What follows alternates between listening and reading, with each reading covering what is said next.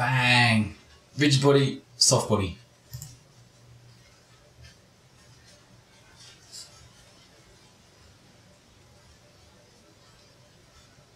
It reminds me a bit of a dolphin, this guy over here. So, other than the fact that this one is literally a soft body, that's the difference. But what's cool is being able to do rubber duckies, of course, and balls, and I've fully gone blank. Gummy bears, that's the one. So there's a lot of ways to do soft bodies. One of the best ways to do it is probably just use mCloth with Mass Effects, because it's great.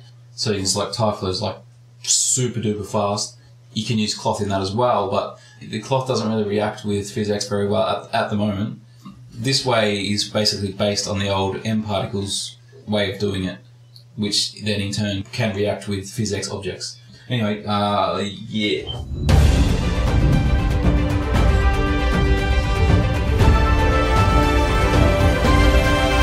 Look at me, I'm a flippy little dolphin. Flippy little dolphin. Alright, so let's look at this dark. If I go to wireframe, you see how detailed it is, but that's because we've got Turbo Smooth enabled. So we turn that off, you see we've got a pretty decent low poly, but we can't use this for our soft body simulation because we've got a few inconsistencies. These two vertices are close together, whereas these vertices are far apart, and we want to avoid that. But what we actually want to do is we want to create another mesh that we can use to simulate our soft bodies. To do that, we need a mesh where the vertices are equal distance apart or close to. If we just click on the model, and then we go up here to the modeling tab. Oh, hang on, wait, where's the fucking thing? If we just add a temporary edit poly modifier, and if we go up here to our freeform tab, see our poly draw tab, and then we'll go down here to our draw on, and we'll select surface, and we'll select pick, and choose the duck. Now, what we want to do is we want to choose this surface option. So we'll draw triangles out. So make sure you untick quads so it only draws triangles. And we want to click new object, and then minimum distance, just set that down to something low, say something like 1. Now if we click on surface, and now we just click and drag the mouse, and you can see it's drawing out a whole bunch of tries. So if I hide the duck, you can see that we're drawing tries over the mesh, but I've stopped drawing. So if I start drawing again now, it's just gonna put an object over an object over an object, and it's going to keep layering up, and we don't want that. So we want to keep connecting these tries. So to keep doing that, just hold shift and then keep dragging, and you'll see that it just keeps building this shape up around the duck. So doggies. So just keep going over until you're done.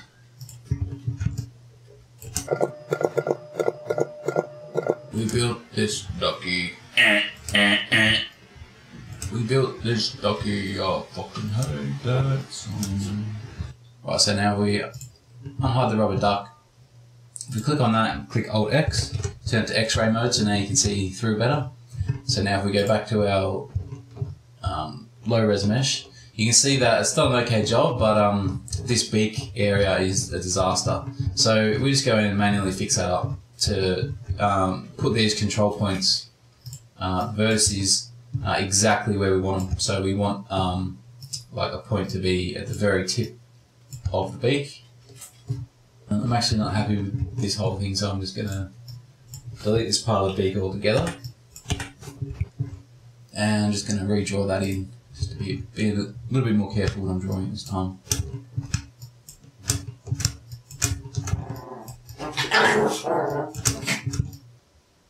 Alright, so this will probably do for now. So we've got a nice uniform mesh that we can use. Last thing we want to do is just quickly select all these vertices and click on the weld settings, and just decrease this to 0 and press up once, and that just means that if there's any vertices that aren't actually welded, it'll just quickly weld them now. But we can see here before and after they're all welded, so that's right, that's fine. Right, we'll just call this rubber duck proxy. Now let's unhide the rubber duck as well, and we'll just move them up so that we can simulate it falling. Hide the main duck again, and we'll just keep our proxy for now. So we'll add a TyFlow mod, and we'll choose birth surface and pick the duck proxy. Now it'll birth particles at each vertex of the proxy. So we can hide the proxy object now. Now what we'll do is we'll turn off display so we can't see them, and we'll add a shape, and we'll leave it by default for now, and then we'll add a PhysX shape. And now we'll see, we want to see the particles again, so what we'll do is we'll change it to a sphere shape, and then we'll do display hull, so now we can see the collision shapes of the PhysX particles. So now if I play, you can see they just all fall to the ground. So we'll add a PhysX bind them together, change it to joint, and press play. Oh, it's splats a little bit.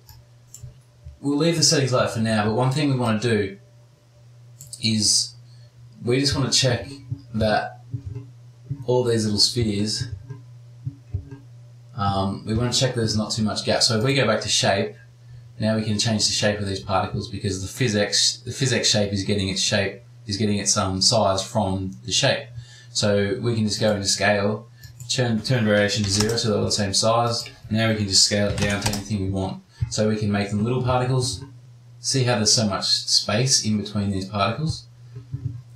Now if we go back to the PhysX shape, turn that off, go back to the joint. Now we go to show connections. So now we can see all our bindings, and you can see that we've got a few gaps in here, the big gaps that we probably don't want. So what we can do is we can just increase the amount of binds, and it will gradually close those gaps. So that's pretty good. This looks like it's all bound together pretty well. So we'll keep it at 5 binds, and now we can turn these off, go back to our PhysX shape. So we want to reduce these gaps as much as possible, but we also want to keep these collision particles as close to the mesh as we can. So if we unhide the original duck mesh, one thing that PhysX does is that for some reason it puts all the particles down a little bit. So I'll just move the original mesh down a bit, so it pretty much matches where it's supposed to be. There we go. And you can see that our collision particles are actually going outside of the mesh, and we don't actually want this. We want the edge of these collisions to be the edge of this mesh, but we also don't want much gap in between these particles. So we have to sort of find a middle ground.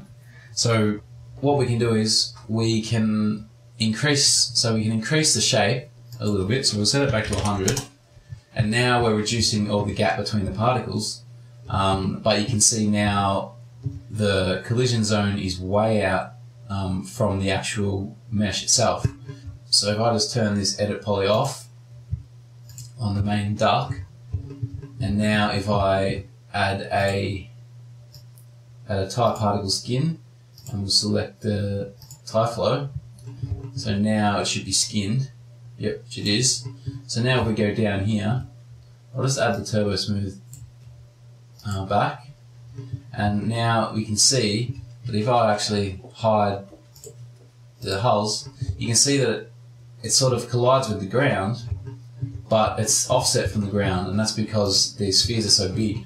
So what we want to do is we want to try and keep these balls inside the mesh as much as we can. So we'll click back on our proxy object, which is spawning these particles, and we'll just add a push modifier, and now we'll start to do a negative value. And what that does is it shrinks. So if I enable the proxy mesh, see how it starts to shrink the mesh, either expand or shrink. We want it to shrink in a bit. So you can see that it's inside the duck now. One thing you notice is, see how I get too close, all the particles start to shit themselves, and that's because they're colliding with each other, and that doesn't like they're getting so close that they're colliding with each other. So we just have to sort of find a middle ground. So we have to reduce the scale a little bit. So maybe go down to say 80%, and then maybe reduce it back in a little bit more, and that looks pretty good. Maybe we can even increase it a little bit more. And you just want to try and find a good level where they're liking where they're sitting without causing too much trouble. So maybe 85, and that might be alright. So you can see now that it's sitting in almost the right spot. Turn display hull off now. Now if I just play the simulation, you can see that now it's sitting on the ground a lot more, and even this mesh up here will interact with each other a lot better. Now what we can do is we can just play with the settings. So I usually go to the spot where it compresses, so about here, and now what I want it to do is I want it to keep its shape a lot more. So I'll go into the bind settings, and straight off the bat what I do is I just enable movement settings, then I enable drive on each of these because it's more accurate that way, and then what I do is I want to increase these values. So maybe I'll just set it to 100,000, and then I'll just do that with all of them.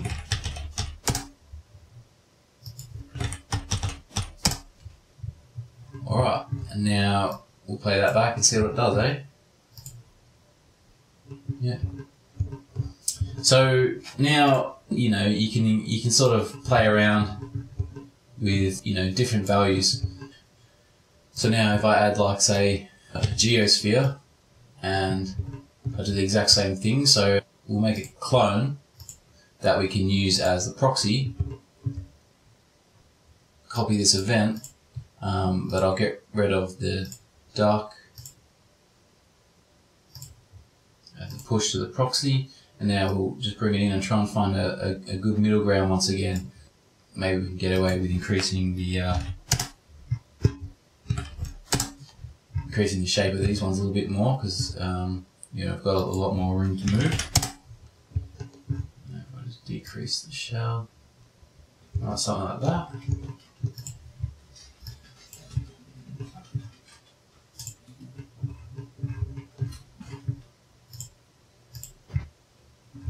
So now these should interact with each other. Yep. And we can adjust the sphere.